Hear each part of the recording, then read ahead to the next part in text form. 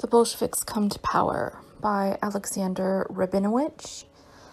This is Chapter 9, The Question of a New Government. The quick collapse of the Kornilov movement brought to the force the thorny problem of what kind of government should replace the defunct Second Coalition. At the start of the Kornilov emergency, a temporary understanding had been reached between Kerensky, who was bent on creating a strong directory, and leaders of the Soviet, who, although uniformly opposed to the formation of such a government, were for the moment concerned primarily with shoring up the revolution's defenses. According to the political resolution passed by the All-Russian Executive Committees, the night of August 27th to 28th, Kerensky was to be given leave to form whatever government he wished, provided only that it remained fully dedicated to leading an all-out fight against Kornilov. On August 28th, when it seemed likely that Krimov's forces would enter the capital and that a bloody clash between the forces of the right and the left would inevitably ensue, it appeared for a time that Kerensky might not act in accordance with the Executive Committee's resolution. At the height of the crisis, the Cadet Party leadership sought to forestall civil war by convincing Kerensky to yield his post to an authoritative figure with whom Kornilov would be willing to deal before Krimov's legions reached Petrograd. The candidate selected by the cadets as potentially acceptable to both Kornilov and Kerensky was General Alexeyev. On the afternoon of the 28th, Milyukov offered his services to Kerensky as an intermediary between the government and the general staff. Shortly afterward, another high-ranking cadet, Nikolai Kishkin, sounded out Kerensky, specifically on the question of his resignation in favor of Alexeyev. That evening, a majority of Kerensky's acting ministers apparently agreed on the advisability of substituting Alexeyev for Kerensky, and many of them made their views known to the Prime Minister. Allied representatives in Russia, led by Britain's George Buchanan, also attempted to persuade Kerensky to negotiate with Kornilov. It is clear that Kerensky, under the weight of such pressure, came very close to yielding his post, but the leadership of the Soviet categorically opposed negotiation. Upon its insistence, Kerensky at the 11th hour rejected the course pushed by the cadets. Of course, by the next day, August 29th, the Kornilov bubble had burst. For Kerensky, there was no longer any question of coming to terms with the generals. One might have expected that at this point, having suffered so badly at the hands of the right, and having witnessed the enormous power of the left, the Prime Minister would have taken pains to retain the support of the latter. Yet, obsessed more than ever by fear of the extreme left, and still intent on somehow strengthening the war effort, Kerensky now behaved almost as if the Kornilov affair had not happened. To be sure, he insisted on Kornilov's arrest and on the immediate resignation of Savinkov, and he now proclaimed Russia a republic. But in a charge to the chairman of the commission set up to investigate the Kornilov conspiracy, Kerensky stipulated that the inquiry, as it pertained to the military establishment, should be limited as much as possible to the complicity of the main participants. In addition, Kerensky appointed General Alexeyev, the cadet candidate for Prime Minister, to the post of Chief of Staff. In accepting his new position, Alexeyev, whose views on the changes in the army brought about by the revolution coincided with those of Kornilov and Denikin, acknowledged privately that his primary motivation was to ease the fate of Kornilov and his supporters. Most telling of all, as soon as the Kornilov threat subsided, Kerensky began laying plans to form an authoritarian government oriented toward law and order. A right socialist liberal coalition cabinet in which the influence of the cadets would be stronger than ever.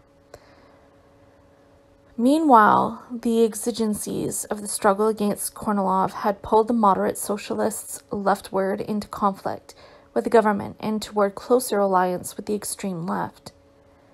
After the July days, most Mensheviks and SRs had actively supported Kerensky in his attempts to disarm workers and suppress the Bolsheviks. During the Kornilov emergency, on the other hand, the Committee for Struggle Against the Counter-Revolution was forced to endorse and facilitate the formation of armed workers' detachments. Although it is difficult to estimate how many workers first obtained arms and became organized for violent political action at this time, it is safe to say that whatever limited progress had been made earlier in pacifying the Petrograd masses was instantly undone. One of the Bolsheviks' most insistent demands, as the price of their participation in mutual defense organs, a plea echoed during the crisis by a myriad of mass organizations, was that Bolshevik leaders still in prison on suspicion of having been involved in the July uprising be released without further delay. On August 29th, when a group of soldier Bolsheviks broke out of their place of detention in the 2nd District Militia headquarters, evidently with the help of some sympathetic guards, the Committee for Struggle agreed that they should be allowed to remain free in order to participate in the common struggle against the counter-revolution. Pressure to do something about the prisoner issue mounted when leftist officers held in the 1st District Militia headquarters issued a public demand to be allowed to help in the fight against Kornilov, and emphasized their demand by proclaiming a hunger strike. Yielding to this pressure, which was strengthened by intervention on the prisoners' behalf by the Committee for Struggle, the authorities released a few Bolsheviks at the height of the Kornilov scare. Some other leftist leaders were freed in the first half of September. Thus, on September 4th, prison gates swung open for Antonov, Ovchinko, and Dybenko. Trotsky was released the same day, his bail furnished by the Petrograd Soviet of Trade Unions. Several of the Bolshevik officers involved in the hunger strike in the 1st District Militia headquarters, among them military organization leaders Krylenko, Dashkevich, Kudelko, and Arutunians, won their freedom a week later. All of these liberated Bolsheviks were to play active roles in the subsequent development of the revolution. Preparing to combat Kornilov, officials of the Committee for Struggle became alarmed that officers in the headquarters of the Petrograd Military District, supposedly participating in the defense of the city, were surreptitiously trying to aid the general. There were numerous indications that these officers were dragging their feet in mobilizing, arming, and properly provisioning garrison units. Upon their directives, some of the units ultimately dispatched were deployed so as to be sitting ducks for the attacking forces. When the sabotage by the military staff became apparent, the Committee for Struggle sent its own commissars to oversee the staff's operations. On August 28th, when Kerensky had appeared on the verge of stepping down in favor of General Alexeyev, the moderate socialists had brought pressure to bear upon Kerensky to prevent such a step. In the aftermath of the Kornilov experience, many prominent Mensheviks and SRs were cool to Kerensky's aim of forming another coalition with the cadets. This was partly because the cadets were now a symbol of anti-republican, anti-reform, and pro-war sentiment, and hence popular opinion in Petrograd was hostile to continued cadet participation in the government. It was also because of genuine concern among the Menshevik and SR leaders themselves about the cadet role in the Kornilov conspiracy. A joint plenary meeting of all the Russian executive committees, primarily to consider the government question, was quickly scheduled for the evening of August 31st, soon after Kerensky's political intentions became known. Meanwhile, a hastily assembled emergency meeting of the Menshevik Central Committee adopted a resolution stating that participation in the government of elements that had sympathized with the counter-revolution, or whose intention had been to paralyze the fight against the counter-revolution, was impermissible. As to the status of the cadets, the resolution declared specifically that they could not longer be included in the provisional government. A meeting of the SR Central Committee adopted an analogous position. These views were conveyed immediately to Kerensky, who at this juncture temporarily shelved plans to construct another coalition, and instead announced the formation of a caretaker 5-man directory from which cadets were excluded. Headed by Kerensky, the directory was made up of Tereshchenko, still handling foreign affairs, Two younger, relatively progressive military officers, Admiral Dmitry Verderevsky and General Verkhovsky, heading the Naval and War Ministries, respectively, and Alexei Nikitin, an undistinguished right Menshevik who had been Minister of Labor in the Second Coalition, as Minister of Post and Telegraph. In formulating a stance on the government issue, the moderate socialists were faced with a situation reminiscent in many ways of the July days. At that time, massive numbers of workers and soldiers had taken to the streets to protest the policies of the provisional government and to demand that the Soviet assume power. The cry had been, "Down with the 10-minister capitalists, all power to the Soviets." Now, in the first flush of their triumph over Kornilov, the local-level mass organizations and the factory workers, soldiers, and sailors who had joined in the anti-Kornilov movement expressed their views regarding the nature, makeup, and program of the future government in a torrent of letters, resolutions, and political declarations. These revealed that at bottom, the demands of the masses at this time differed little from what they had been 2 months earlier. Some representative examples will serve to convey the tenor of these appeals. Workers from the machine shop of the Petrograd pipe factory, after discussing the current moment on August 28th, declared, "In view of the emerging bourgeois counter-revolutionary movement, as well as the attacks on freedom and on all the democratic gains of the Russian proletariat by former Tsarist police thugs, all power must be transferred to the Soviet of Workers, Soldiers, and Peasants' Deputies." The same day, 8,000 workers in the Metallist factory approved a declaration of no confidence in the minister socialists, presumably for their willingness to cooperate with the bourgeoisie. These workers demanded the immediate creation of a forceful revolutionary government.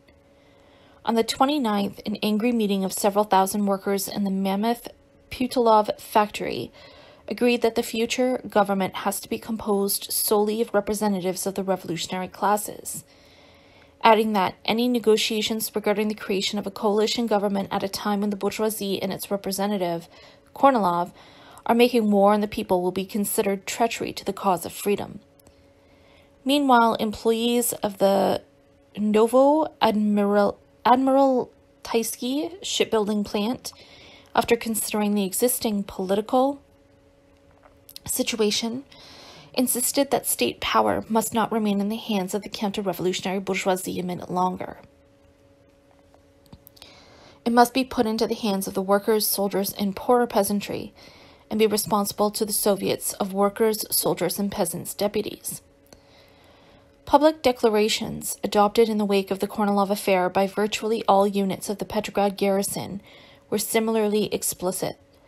Thus, at an emergency meeting on August 28th, 2,500 soldiers from 4 key military units based in the capital, the Preobrazhensky, Litovsky, and Volinsky Guards regiments, and the 6th Engineer Battalion, passed a resolution insisting that the government be drawn exclusively from representatives of the revolutionary classes. On August 31st, the same soldiers, after reasserting the call for a government made up representatives of the workers and poorer peasants, proclaimed bluntly that any coalition will be fought by all loyal sons of the people, just as they fought Kornilov. No less outspoken were the soldiers of the 2nd Machine Gun Regiment, who the same day expressed their views about Kornilov and the immediate tasks of a new government in the following terms. "We brand Kornilov and his supporters traitors. We haven't had any confidence in Kornilov since April 21st, when that brave general directed artillery to be rolled out on the Palace Square to quiet our comrade workers. This conspiracy must be crushed with all possible severity, and we machine gunners place ourselves completely at the disposal of the Central Executive Committee.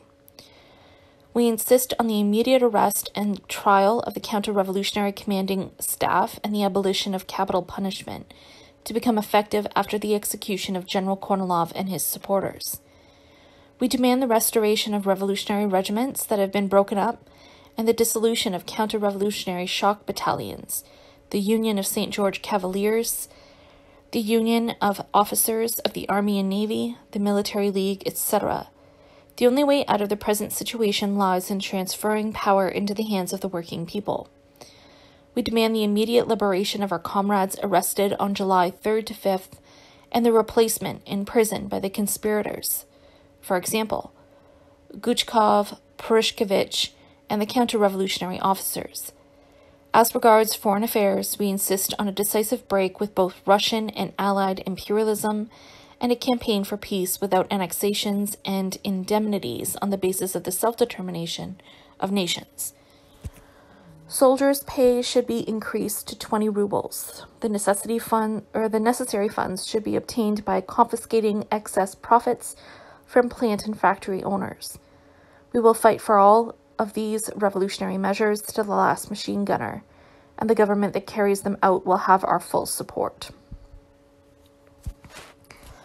On September 1st, 200 soldiers assigned to the Electro-Technical Officers School resolved that the replacement of Kornilov with Alexeyev changed nothing, and that the politics of compromise with the bourgeoisie and landowners must and did lead inevitably to the Kornilov conspiracy.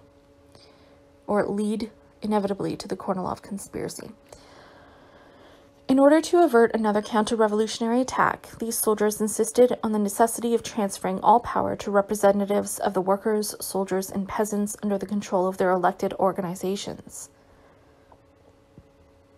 A mass meeting of soldiers from the Petrogradsky Guards Regiment 2 days later called for the creation of a new cabinet made up exclusively of socialists who have suffered in prisons for the people's cause and who have wasted the best years of their lives in far-off Siberia.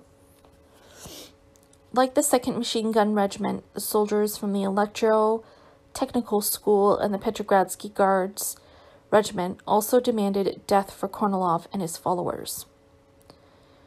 Not surprisingly, bitterness toward Kerensky and the desire for an immediate change in government after the Kornilov experience were nowhere stronger than among the radicalized Baltic sailors. On August 30th, the crew of the Petropavlovsk, who had voted earlier to execute officers refusing to pledge loyalty to the revolution, agreed that death is the most appropriate punishment for Kornilov. The resolution they adopted asserted that only the democracy, in the person of its finest representatives, the executive committees of the Soviets of Workers, Soldiers, and Peasants' Deputies, can save the country. Consequently, all power must be transferred into the hands of the Soviets. Experience has shown, the resolution continued, that coalitions of responsible ministries of any kind are incapable of leading the country out of the critical situation in which it finds itself. It is the direct responsibility of the Soviet to take power into its hands, and we will gladly submit to such a government and obey all its orders with pleasure. Distinctly more critical of the moderate socialists was a resolution on the current moment, adopted overwhelmingly at a joint meeting of the Helsingfors Soviet, the Regional Executive Committee of the Army, Fleet, and Workers in Finland, and representatives of Army and ship committees from the Helsingfors area on September 2nd. Concluded the resolution. Up to now, not only has the Central Executive Committee neglected to pursue a policy of furthering the revolution by supporting the politics of compromise with the bourgeoisie, it has strengthened the position of the counter-revolution. This kind of behavior must cease. We emphatically insist that the Central Executive Committee refrain from pledging confidence to any coalition ministry with the bourgeoisie, and that it immediately convene the Second All-Russian Congress of Workers, Soldiers, and Peasants' Deputies, i.e., to create a Soviet regime. To register their protest against Kerensky's proclamation of a non-democratic republic, while forming a directory and conducting negotiations with the bourgeoisie, members of 19 Baltic fleet ships committees, meeting jointly on September 6th, recommended that ships of the fleet fly red battle flags until the promulgation of all reforms associated with a democratic form of government. And Centrobalt endorsed this method of protest the following day, after which the red flags were raised. The mood of the Baltic sailors at this time was also expressed in a lead editorial entitled "Enough of Past Errors" by V. Maslenikov in Izvestia Kronstatskogo Soveta. The politics of compromise with bourgeoisie is what has brought us to this tragic pass. The compromisers had faith in people who wailed hypocritically about the impending ruin of the country, and who did everything according to their own recipe. All the warnings of the proletariat and of the parties which did not abandon it proved justified. Yet it turns out this is not enough. What is this? Political blindness or a conscious attack on a revolution? This cannot be. Our task now is to say emphatically, we have had quite enough compromise. All power to the working people.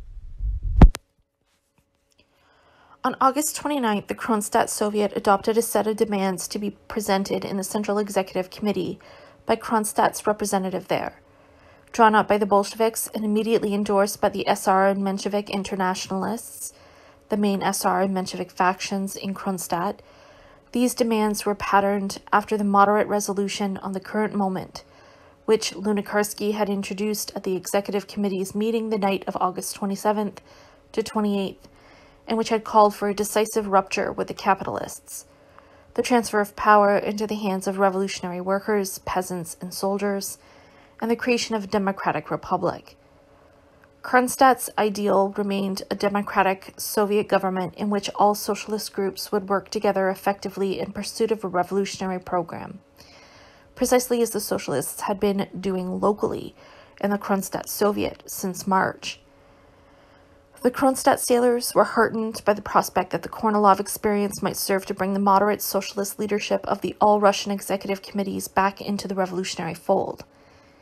This hopeful attitude was expressed by deputies to the Kronstadt Soviet in their response to a report on the latest developments in Petrograd presented to them by Kolbin on August 29th. After lashing out at Kerensky for indecisiveness in combating Kornilov, Kolbin, in the course of his account, related that when Tseretelli had declared to the Central Executive Committee that this was a time not for compromise, but for strong military action, Chernov had embraced him in a gesture of solidarity. The Kronstadt deputies greeted with stormy applause this sign of moderate socialist unity in defense of the revolution. It is worth noting that even workers in industrial plants that heretofore had been Menshevik and SR strongholds, as well as soldiers in some of the more politically restrained regiments of the garrison, for example, those which initially had remained neutral and subsequently had taken the lead in helping to suppress the July uprising, now turned against the government. What is more, even some of the military personnel rushed from the front to the capital after the July days, now joined the ranks of the opposition. The political resolutions passed at this time were inspired by no single party or organization. Some were proposed by Bolsheviks, others by Menshevik internationalists or left SRs, and still others by individuals or representatives of interest groups with no identifiable political affiliation.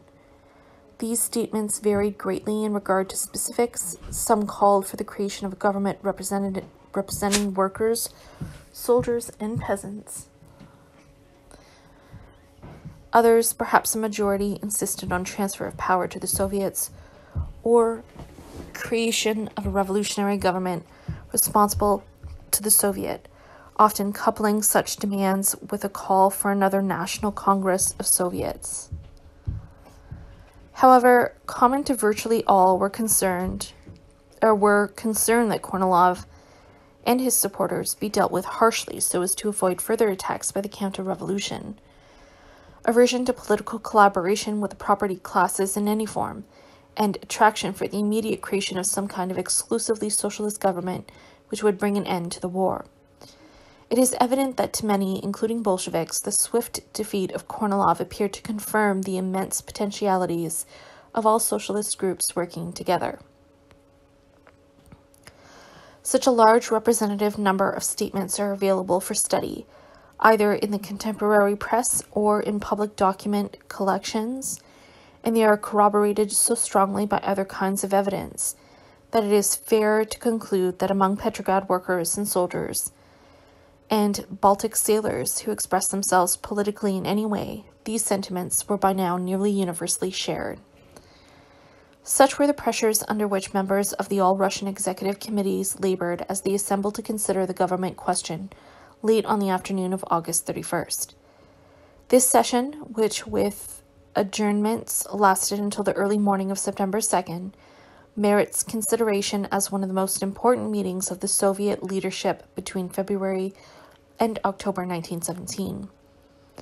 Prior to the October days, at any rate, this seems to have been the moment when the Mensheviks and SRs came closest to breaking with the liberals and adopting much more radical policies, which might significantly have altered the revolution's course. Early in the discussion, Kamenev proposed that the deputies adopt a broad policy statement on the government question, which, while relatively moderate in content and tone, nonetheless constituted a fundamental decisive break with previous Soviet policy. Kamenev himself had composed the statement, and it had been endorsed at an earlier caucus of Bolshevik Central Committee members with representatives of the Bolshevik fractions in the All-Russian Executive Committees and the Petrograd Soviet. It began with a forthright repudiation of the politics of compromise and irresponsibility, which made it possible for the military high command and the institutions of government to become breeding grounds for the instrument of a conspiracy against the revolution. The statement called for the exclusion from the government of the cadets and all representatives of propertied elements, and affirmed that the only viable course open to the democracy was to create a national government made up of representatives of the revolutionary proletariat and peasantry, whose first task would be to proclaim a democratic republic. Other basic tasks of this new government would be confiscation of manorial lands without compensation and their transfer to peasant committees in advance of the Constituent Assembly. Proclamation of workers' control over industrial production, nationalization of key branches of industry, and the proposal of universal democratic peace. Among measures for immediate implementation, the resolution called for an end to all repression directed against the working class and its organizations, abolition of capital punishment at the front, and restoration of full freedom for political agitation and activity on the part of democratic organizations in the army, a purge of the counter-revolutionary commanding staff within the military, recognition of the right to self-government of minority nationalities living in Russia, immediate convocation of the Constituent Assembly, and abolition of all class privileges. How did I lose my place? Okay. The resolution's emphasis on the formation of a revolutionary government to create a democratic republic rather than a dictatorship of the proletariat and poorer peasantry was obviously Kamenev's work and represented an accurate reflection of programmatic views regarding the development of the revolution consistently held by Bolshevik moderates. At the same time, Kamenev's statement was a succinct and powerful formulation of the political aspirations of Petrograd workers and soldiers, as expressed in the wake of the Kornilov experience. In presenting the resolution to the executive committees, Kamenev appealed for the maintenance of the unified revolutionary front, which had emerged in the course of the struggle against Kornilov, placing particular emphasis on the crucial role of the Soviets, which had served as the mortar binding all fundamentally democratic forces during the crisis. He contended that no one can say that there exists at the present time any organization more powerful than the Soviets. It is extremely important to note that while the policy statement proposed by Kamenev was universally interpreted as an appeal for transfer of political power to the Soviets, Kamenev himself did not insist on this, evidently envisioning the possibility of a socialist cabinet which would include representatives of such democratic institutions as the trade unions, zemstvos, municipal dumas, and cooperatives, which are not nominally part of the Soviet. As he observed toward the close of his remarks, the Bolshevik fraction is concerned not with purely technical aspects of forming a government, but rather with the elements to be included in such a government. Are they of like mind in their understanding of the immediate tasks, and will they be able to march in step with the democracy?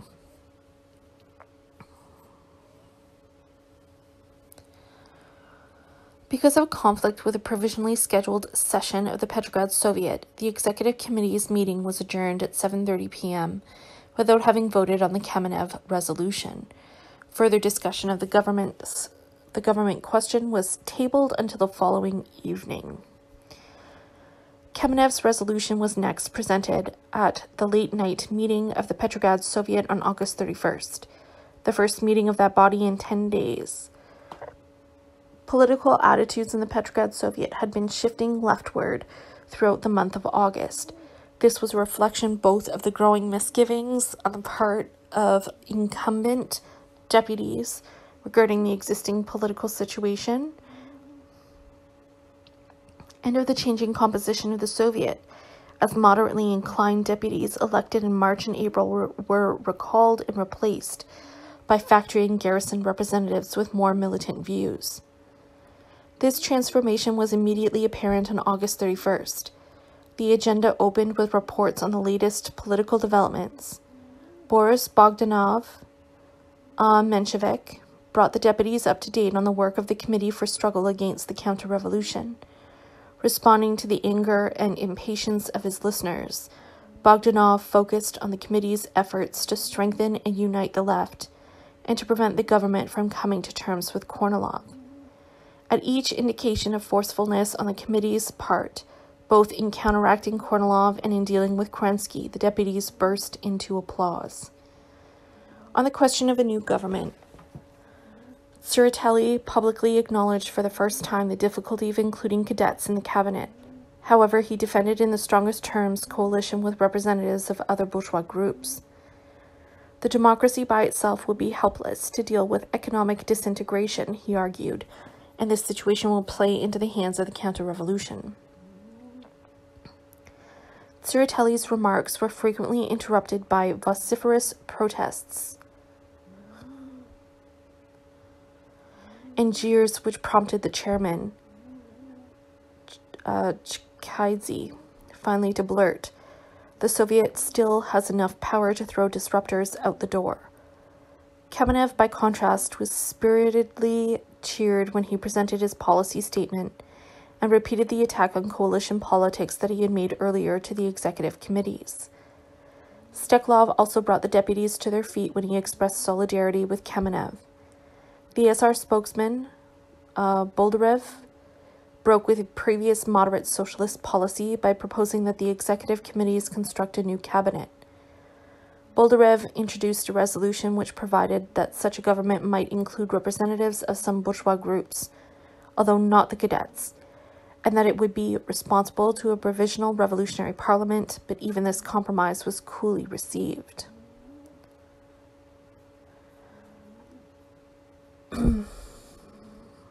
Lost my place. After several hours of further heated debate on the pros and cons of creating an exclusively socialist government, at about 5 a.m., September 1st, the deputies rejected the resolution of the SRs and adopted as a political platform the statement offered by Kamenev. The vote on the Kamenev proposal was 279 deputies in favor, 115 opposed, with 51 abstentions. In assessing the significance of this Bolshevik success, it is important to note that the number of deputies present and voting on this occasion constituted a relatively small fraction of the Petrograd Soviet's total membership. This was at least partly because many military representatives were still on duty with their regiments, defending the capital against Kornilov. It is also true that many rank-and-file left Mensheviks and SRs with no organizational loyalty to the Bolsheviks sided with the Bolsheviks on this issue. Nonetheless, as suggested earlier, the vote of the Petrograd Soviet on August 31st reflected a gradual, although by no means negligible, leftward shift in the deputies' orientation.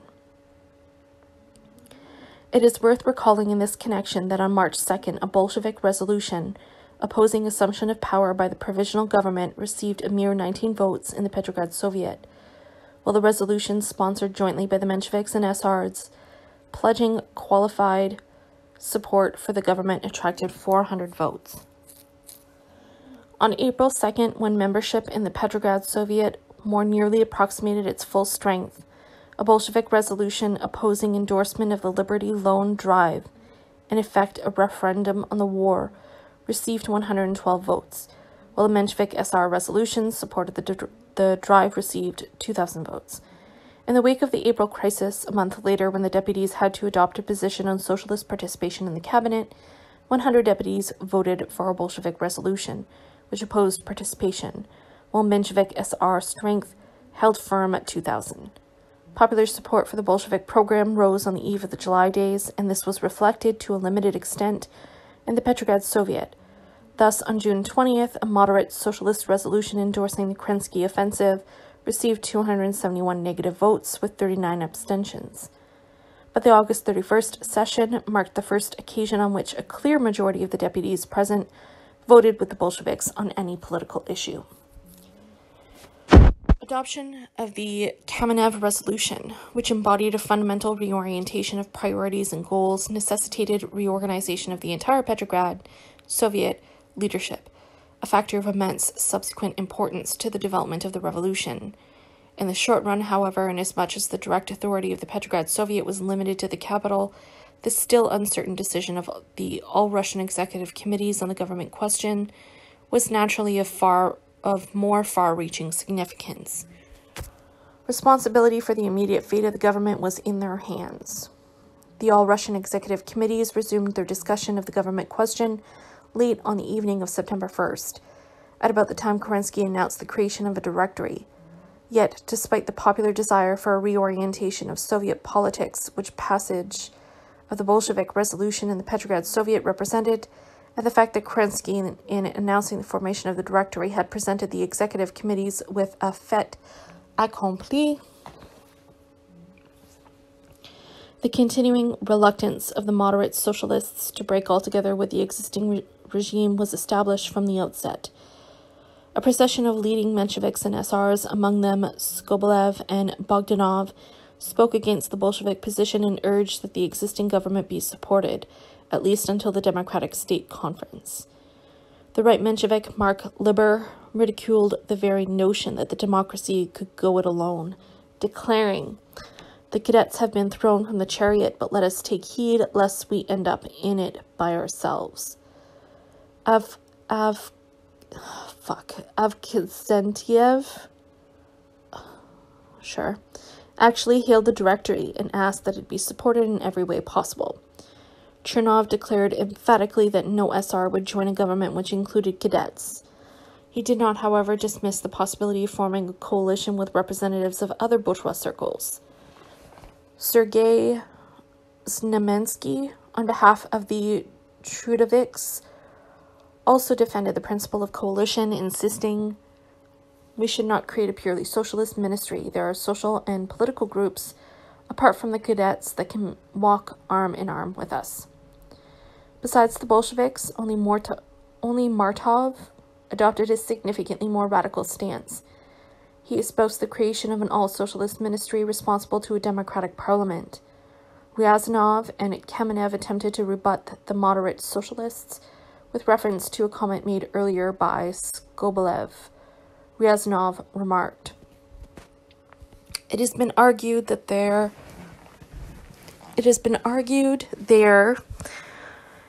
that the mood in Petrograd is not representative of the rest of Russia, but people in the provinces watch what is going on in Petrograd closely, and when we tighten the noose around the neck of the counter-revolution, there is no doubt we will find broad support among them. If one rejects coalition with the cadets, we are left with the commercial, industrial, and banking circles, which, as is now evident, nourished the yellow press. It is high time to take into consideration the fact that the Soviets represent the majority of the Russian people. Let the Soviets select a provisional government responsible to them, which would lead the country to a quick convocation of the Constituent Assembly. Only the Constituent Assembly can conclude peace, enact necessary reforms, and bring us closer to socialist restructuring of society. For his part, Kamenev, referring to the announcement of a directory, complained acidly that the executive committees have been hit with another blow from Kerensky. Their significance has been reduced to nothing. I would hope, he continued, that you will repel this blow as you repelled Kornilov's attack. Political duty demands that we declare that this government is not intended to serve the needs of the democracy, but of Kerensky. We see in what has occurred the consequences of a regime based on personal dictatorship and total irresponsibility. The proletariat, peasantry, and army must state that there is no place for this in the Russian Revolution. Tseretelli attempted to counter these arguments with the comment that we are convening a broad democratic conference, and if it turns out that apart from us there are no other vital elements in the country, we will take power into our own hands. This was as close as Tseretelli and his supporters were to come toward acknowledging the possibility of forming an exclusively socialist government. In the early morning hours of September 2nd, the exhausted deputies voted upon and rejected the declarations of both the Bolsheviks and Menshevik internationalists, and adopted instead a resolution sponsored jointly by the Mensheviks and SRs. The approved resolution endorsed the early convocation of a democratic state conference to arrive at a final decision on the government question, and, in the meantime, called for continued support of the existing regime as formed by Kerensky. Although in retrospect the executive committee's decision to go along temporarily with the directory appears to have been a particularly fateful step, it would obviously have been very difficult for the moderate socialists to have acted otherwise. Support for the course proposed by the Bolsheviks would have required the Mensheviks and SRs to repudiate their policies of the preceding 6 months and abandon their ideal of creating a democratic government representing all classes. It would have signified willingness on their part to form a new political regime and to take full responsibility for maintaining civil order, administering the economy, providing essential food and fuel supplies and services, and satisfying mounting mass demands for immediate social reform and peace. Further, adoption of the Bolshevik resolution would have indicated the moderate socialists' readiness to attempt these tasks without the help of, indeed faced with certain opposition from, liberal political leaders, industrialists, and large landowners, as well as the military command. Finally, for the Mensheviks and SRs to have united with the Bolsheviks, as Kamenev and Ryazanov eloquently advocated, would have meant forming an alliance with elements of dubious reliability whose political goals were often less compatible with their own than were those of the liberal bourgeoisie. If one takes into consideration the Bolsheviks' past behavior, coupled with the German military threat and the prevailing economic and social chaos, it is perhaps not so difficult to understand why the main body of Mensheviks and SRs, despite their by now almost universal disdain for Kerensky, resisted popular pressures for an immediate change in government. The political effects of the Kornilov experience were enormous. For the time being, the rightist movement was, of course, shattered. Kornilov, the darling of the right, was under house arrest in Mogilev. Because of their behavior both before and during the crisis, the cadets were widely suspected, to some extent unfairly, of having been in league with Kornilov. In the aftermath of the affair, they were temporarily excluded from the cabinet, much maligned and deeply demoralized. Milyukov and Kukoshkin departed for the Crimea, as if fleeing arrest. Maklakov became ambassador to France, and numerous other cadets retreated to their summer homes in the country. Cadet politics virtually ground to a halt, or to a half. Because of internal disputes in regard to the nature and makeup of the future government, the Mensheviks and SRs were scarcely in better shape. Fundamental differences of opinion on the key political issues of the day among leading Mensheviks emerged with particular clarity at a meeting of the Bureau of the Central Executive Committee on September 4th. In the course of an acrimonious debate on the goals of the Democratic State Conference, scheduled to open in mid-September, the defensist Bogdanov joined the Menshevik internationalists Martov and Sukhanov in arguing the case for the formation of an exclusively democratic regime. The coming conference must be turned into a constituent assembly for the democracy, insisted Bogdanov, and the government formed there, made responsible to the conference. Such ideas seemed preposterous to Chekhaidze, the Central Executive Committee chairman. Along with Liber, he underscored the importance of including at least some representatives of propertied elements in any future government, as well as at the Democratic State Conference. Dan and Tsereteli took a middle position between the Bogdanov and Chikaidze, I'm definitely pronouncing that wrong, factions, acknowledging that the primary purpose of the conference was to arrive at a definitive solution to the government question and expressing readiness to abide by the conference's decision on the matter, whatever it might be. Tsereteli, who personally preferred a coalition, voiced regret that an assembly of all the democratic groups to be represented at the conference had not been convened earlier, adding that if the vote is for a Soviet regime, then we can risk it. Similar arguments were also tearing the SRs apart at this time.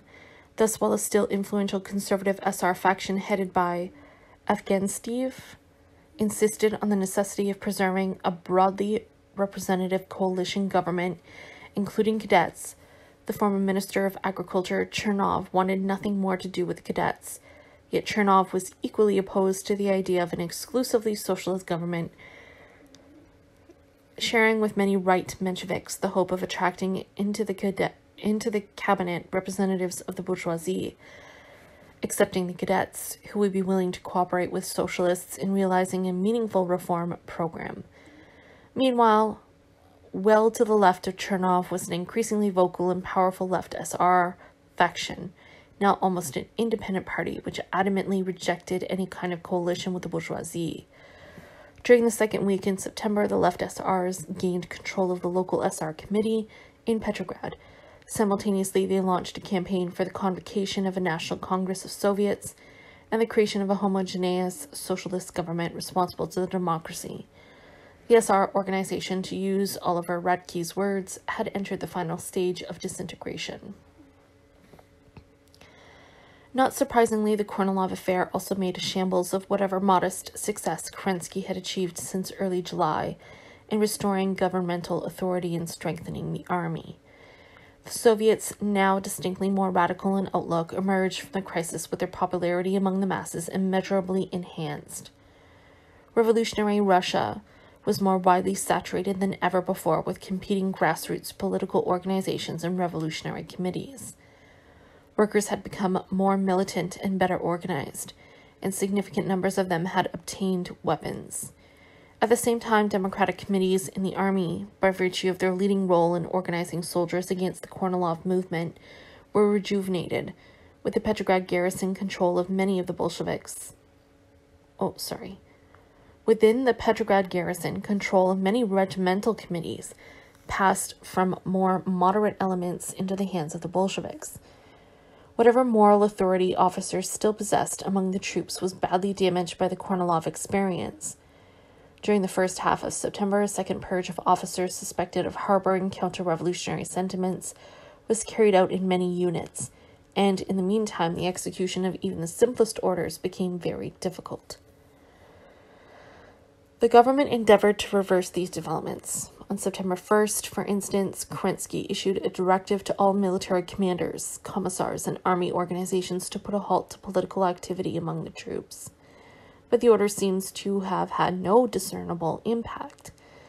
3 days later, Kerensky published a decree dissolving all ad hoc revolutionary committees established during the Kornilov crisis, which included the Committee for Struggle Against the Counter-Revolution.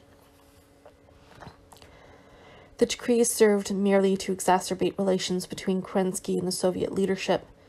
No sooner had the order become public than the Committee for Struggle went into session, this in itself an act of civil disobedience, and adopted a carefully worded resolution expressing confidence that, in view of this still threatening situation, all local revolutionary committees would continue to operate with their previous energy and restraint. While the government strived in vain to cope with these difficulties, the disintegration of the economy continued apace. In Petrograd, the problems of unemployment, food and fuel shortages, and inflation now became significantly more acute. During these days as well, Kerensky's personal reputation was virtually destroyed. To the defeated right, it appeared that because of either personal ambition or lack of courage, Kerensky had betrayed Kornilov. Meanwhile, to the left and to the masses of Petrograd workers and soldiers, it appeared that Kerensky was part and parcel of the counter-revolution. In a valuable unpublished memoir, Wojtyński, then Commissar of the Northern Front, focused attention on this factor, recalling that every soldier knew that the conflict between Kerensky and Kornilov had been preceded by negotiations between them, and that discussed in these negotiations were the imposition of capital punishment, the curbing of soldiers' committees, the return of power to officers, in short, a return to the ways of the old regime. Consequently, to the average soldier, the Kornilovщina appeared as a conspiracy against himself and against the revolution on the part of the military high command and Kerensky. Among the competitors for power in 1917, then, it is clear that the winners in the Kornilov affair were the Bolsheviks. The defeat of Kornilov testified to the great potential power of the left and demonstrated once again the enormous attraction of the Bolshevik program. Yet it seems questionable to argue, as some do, that Kornilov's defeat made Lenin's victory inevitable. The mass mood was not specifically Bolshevik in the sense of reflecting a desire for a Bolshevik government. As the flood of post-Kornilov political resolutions revealed, Petrograd soldiers, sailors, and workers were attracted more than ever by the goal of creating a Soviet government uniting all socialist elements. And in their eyes, the Bolsheviks stood for Soviet power, for Soviet democracy. In any case, the July uprising and the subsequent reaction had demonstrated the risks inherent in relying on the mood of the masses. Moreover, the entire history of the party from the February Revolution on suggested the potential for programmatic discord and disorganized activity existing within the Bolshevik ranks, so that whether the party would somehow find the strength of will, organizational discipline, and sensitivity to the complexities of the fluid and possibly explosive prevailing situation requisite for it to take power was at this point still very much an open question.